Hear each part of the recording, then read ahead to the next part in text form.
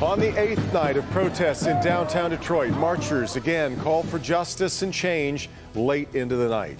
Glad you're with us for Local 4 News at 11. As we've seen the past 3 nights, protesters rallying well past the city's 8 p.m. curfew. Jason Colthorpe is live outside Detroit Police Headquarters, where tonight's march ended after nearly 5 hours. And Jason, were there any incidents tonight?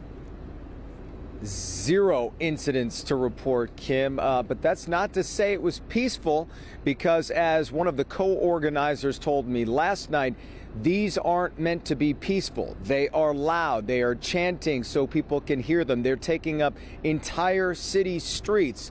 However, for a 5th straight night, they were absolutely nonviolent. Protesters hit the streets early Friday, marching for justice, and on this 8th night, stopping to honor history. You are all in a tradition of history. They paused at the spot where the uprising began in 1967, Claremont and Rosa Parks. 67, I saw 12th Street on fire.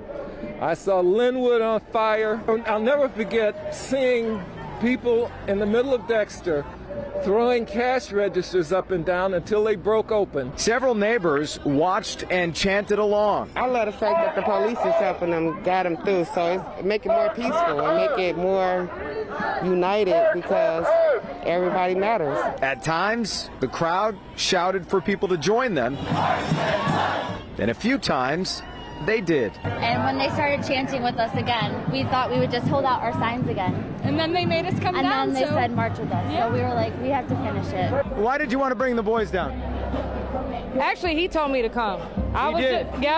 We were by the house, and they were marching by the house, and my oldest son said, let's go ahead and march with them. And I said, why not? Because if white people are going to march in the rain, why not can black people can't? The protesters broke curfew again, but police were only there to guide a path to the west side and back to DPD headquarters.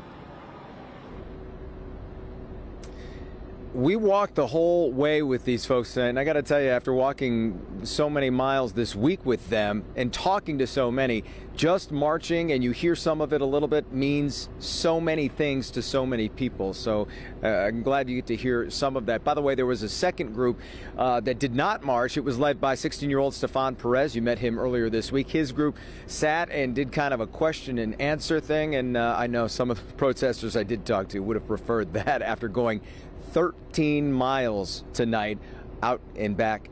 And by the way, they are planning to go again tomorrow. Guys, we're reporting live in downtown Detroit. Send it back to you. Yeah. Oh, Jason, we appreciate it. And from downtown Detroit.